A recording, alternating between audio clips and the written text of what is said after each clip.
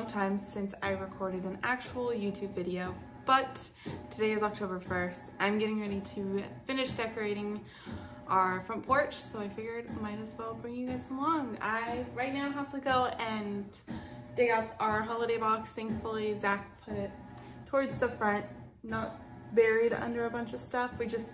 He just cleaned out the entire garage, so that's gonna be easy peasy. I think it's actually the top box right there, so that's gonna be perfect. But yeah, I figured I'd just bring you guys along while I decorate our front porch for Halloween.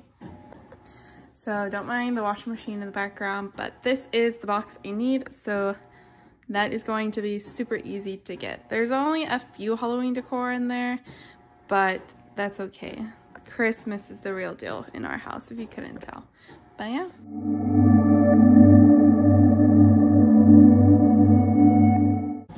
Okay, so sorry once again for the washer.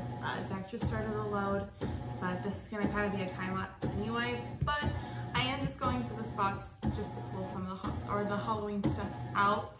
And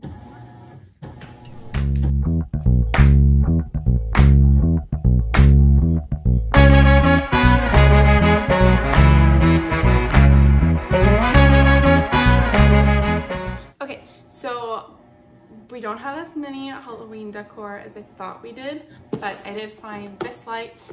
I don't remember if this is the one that has the fiery glow to it or not, so I'm going to try it out here in the garage real quick and see if this will work. Or maybe I won't, because the remote was not in the box and doesn't look like there's a way to manually change it. So that's awesome. I want to see what it plays first and we'll go from there. So this is not gonna work.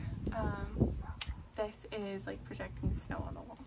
So that's a bummer. I'm gonna try to see, because I know we have one that's supposed to just do fire. So I'm gonna try to see if I can find that in the garage real quick. But yeah, oh well.